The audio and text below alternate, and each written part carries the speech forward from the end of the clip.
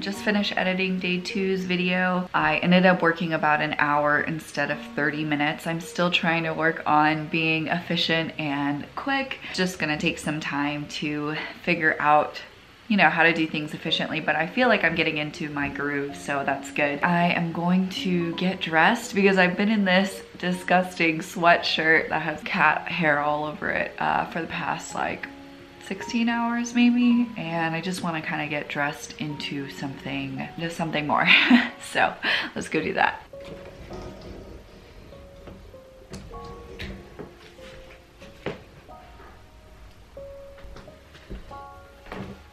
Okay, changed into this black little jumper with a white t-shirt underneath. I feel like it's still comfy and casual, but much cuter than my sweatshirt situation from earlier. Just gonna do some really basic makeup to get me feeling ready for the day.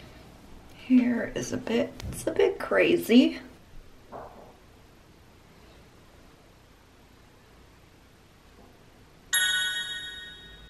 Look at all the beautiful greens we got from our garden today. I've been meaning to show you a garden update because it looks so much more full than the last time I showed you, which wasn't even that long ago. It's just been blowing up and growing like crazy. We have some radishes. Look how beautiful these guys are. All of the leaves have these holes in it, and I'm not sure what is getting to them. There's like nothing on the leaves. We never see any like bugs or anything, but they all have all these holes on them. This is our, third time doing a raised garden bed at a community garden. So we are by no means experts, but it's just been something fun we've been able to do together, especially last summer at the height of the pandemic when we weren't really going anywhere. This was kind of like our only opportunity and excuse to get outside and do something with our hands, do something that didn't involve any like digital screen time. So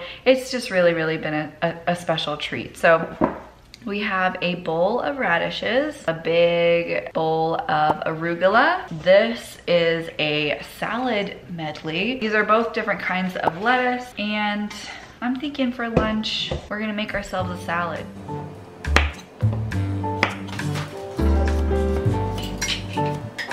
Oh my God, look at how beautiful this is.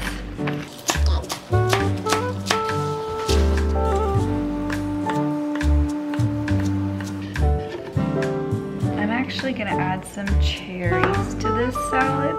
I usually like to add a little bit of fruit, and we have a bunch, as you saw from the weekend.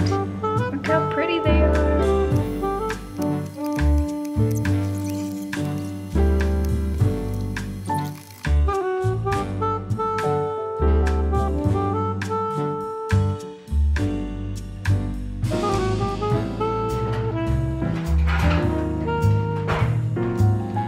This is not the best cheese in the world, but it'll do.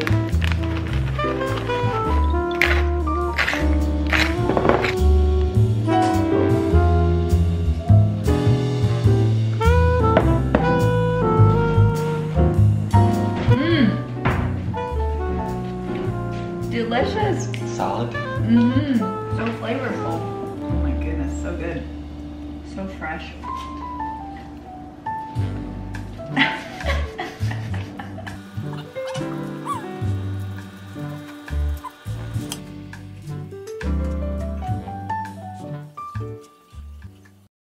I've been reading 1Q84 for the past couple of weeks. I'm not quite sure how I feel about it yet. It's an extremely long book. As you can see, it's over 1,000 pages. I'm on page 435. This is the second book that I've read by Haruki Murakami. The first book I read was Norwegian Wood, and I really loved that book. But then after reading that book, I read a couple reviews that talked about how Murakami writes a lot with the male gaze in mind. That wasn't something that I noticed while reading Norwegian Wood, but after reading that review and now starting this book, it's definitely something that I can see in his writing and just the kinds of female characters that he writes. The writing in and of itself and the story is really good, and I'm definitely gonna finish it. I'm still unsure about how I feel about it. Thank you for joining me, Cleo.